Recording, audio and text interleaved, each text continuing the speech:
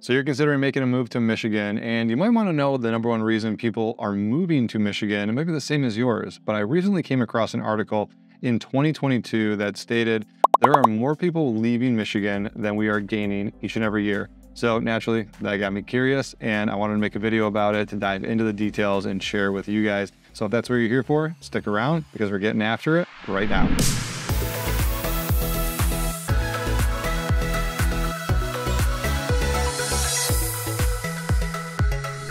Hey, what's going on, you guys? If you're meeting here for the first time, my name is Eric Meldrum. I make videos just like this about all things Metro Detroit, cover what it's like to live here, work here, play here, and yes, the sunshine and the snow and everything in between. I'm also a licensed real estate professional. I've helped hundreds of people just like you buy, sell, relocate, and invest here in the Metro Detroit market. And we want to help you do just that. So whether you're making a move here in 1 month or 1 year from now, we got your back. Like I said, we want to be the best resource for you. So if this content is helpful, go ahead and subscribe and tap that little bell so you're the first to learn about the current market and all the new videos we put out on a weekly basis. So Michigan seems to be losing a lot more people than it's gaining each and every year. Now, I don't think this is a new thing for Michigan. I think the balance has been going up or down, but let's take a look at the past 2 years, guys. 2020, COVID broke, right? This opened up the floodgates for so many things that were just not normal before COVID.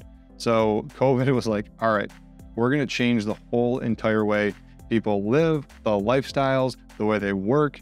And it did. I mean, it hit the US and around the world with a ton of bricks, and people started taking advantage of this. Remote work became more popular.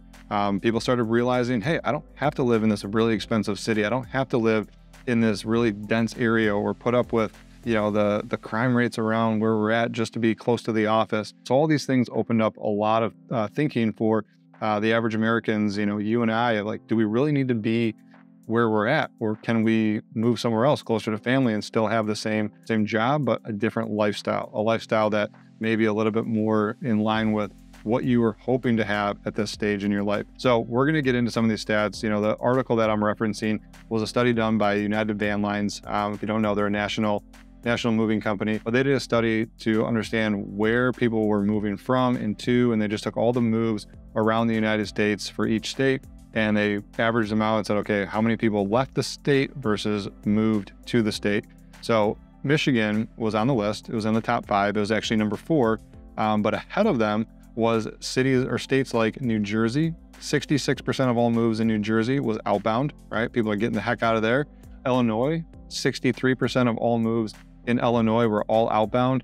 And then third on the list was New York. 61% of all moves in New York was all outbound. And then Michigan came in at 58% of moves.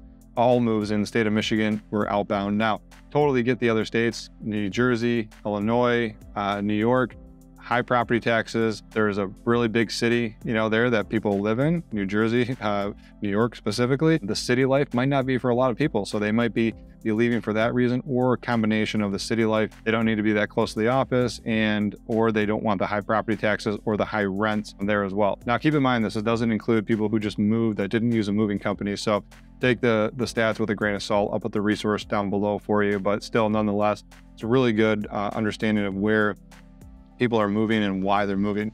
So I dove in a little bit deeper, and I was like, okay, well, 58% of people are leaving Michigan. Like, who are we losing? Are we losing, 65 plus? Are we losing 18-year-olds? Are we losing families?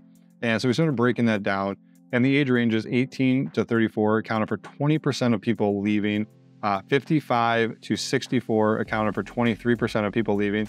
And then 65 and over accounted for 34% of people leaving Michigan. Now, these were cited that the people were coming from cities like Detroit, Ann Arbor, Kalamazoo, Traverse City. So where some high incomes are. So it also got me curious, what type of incomes are we losing out of the state? Well, a lot of those, 70% of those people actually, of 55 plus, which accounted for 57% of the people leaving, was making over $100,000 a year. So we got some high income earners leaving the state of Michigan. So just putting it into context, it's not necessarily a bad thing, but I always like to know, you know, where some of the data is coming from and what type of people are leaving and why they're leaving. So where are they going? That's a good question. Like, where are they going after they leave Michigan? So the top states that they said they were going to was number 1, Texas, number 2, Florida. If you haven't seen our channel in Florida, guys, living in Tampa, Florida, my partner Juan and I, we help people move from Michigan to Florida and pretty much anywhere all over the country into Tampa, and then also Metro Detroit. So go over and check that out if you guys are considering moving to Florida. Check out our Tampa channel and let us know if you have any questions. But do me a favor, drop it in the comments below if you're moving to Tampa or considering moving to Tampa.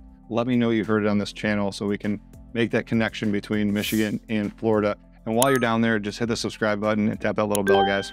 All right, so third on the list was South Carolina, fourth was North Carolina, and last was Georgia. So obviously people are moving to where it's warmer. They want a little bit warmer climate.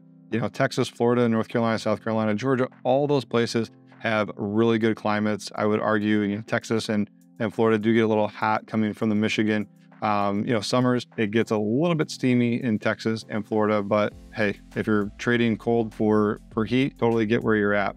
Michigan's also got a lot of other seasons to offer, which could be good for your lifestyle. All right, so now that we have some better context on why people are moving out of Michigan, why in the heck are people still moving to Michigan, right? There has to be some compelling reason greater than all the things that we talked about on why people are moving out. Well, I told you in the beginning of this video, I could probably guess the number one reason you're moving here, because actually it accounts for about 43% of all people moving to Michigan, is for this one reason. It was the same reason my wife and I ended up moving to California and ultimately moved back to Michigan.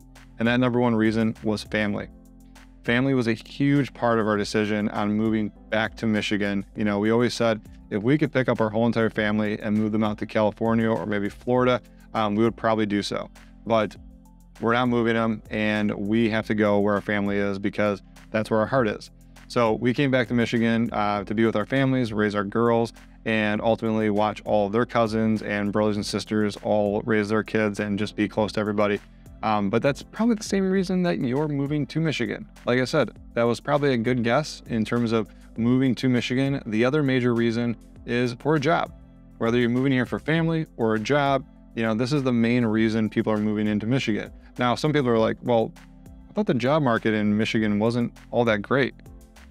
Well, there's a lot of stuff going on here in Michigan when it comes to the job market. You know, so there's a big battle between Silicon Valley and Detroit, and like who's going to come out on top on the electric vehicle space and all the technology behind it.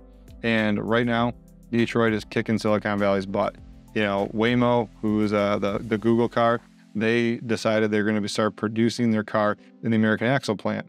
They got companies like Rivian who are opening up here in Plymouth. You got GM, Ford, Stellantis, all investing heavily into electric vehicles here and the technology that goes into it.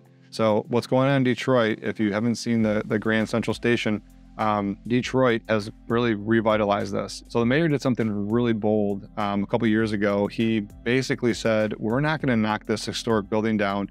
There was another big real estate investor and big real estate developer that was doing some cool things down there, and they wanted to do something, and the mayor was like, yep, we'll give you this if you just go put windows in Central Station. So they agreed to it. They got, I think it was an abatement or whatever tax credit to go do their thing, a revitalization of Detroit. But this was the pivotal moment when Mayor Dugan decided, I'm going to put windows in Central Station. That changed the whole entire facade of the building. And now people can start seeing this, and he calls it this electrification. And it's kind of a good word because the ultimate owner and purchaser of the building ended up being Ford. Ford is moving a lot of the headquarters and a lot of the jobs that they have into that building. And then right next door, they opened up an innovation center. So the innovation center is not just Ford. Anybody who is in the vehicle space with technology, they want to be a hub for technology and innovation in that space. So really any companies that are working at cool projects or new startups that have ideas about sensors or electrification or new ways to do things, they're welcome to go there. And then they're putting the road right outside of it. It's going to be the first road with a charging station in it, which is super cool. And then the road on Grand River right there, it's going to be the first fully autonomous test track in the city, in a city. Now, I'm not talking about a test track like we have one in Ann Arbor. They do exist. I'm talking about a fully autonomous test track that actual cars are driving through. So it's super cool. There's a lot of stuff like that going on. But the reason people are moving here for these jobs is because of this. Detroit has the knowledge base. Detroit has all the manufacturing know-how. And for that reason, you know, the jobs are going to continue to remain here. And I think GM, Ford, and Stellantis, and a lot of these other companies are seeing that, and they're investing heavily in the manufacturing and putting their headquarters here as well. So for those reasons, I think Detroit is now probably the new Silicon Valley. I'm gonna make a separate video on that, but let me know what you think in the comments below.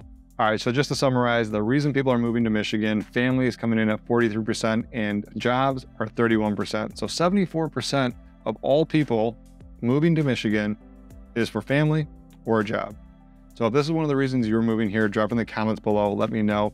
And like I said before, we want to be the best resource for you. So if you are moving here to Michigan in 1 month or 1 year from now, do not hesitate to give us a call. All of our contact information is down below. Super easy to get a hold of us. You can schedule a Zoom call. We'd love to hop on, take you through the city in our eyes, show you around, and match you up with the best lifestyle. So if these videos are helpful, go ahead and subscribe and tap that little bell so you're the first to learn about the current market right here in Metro Detroit.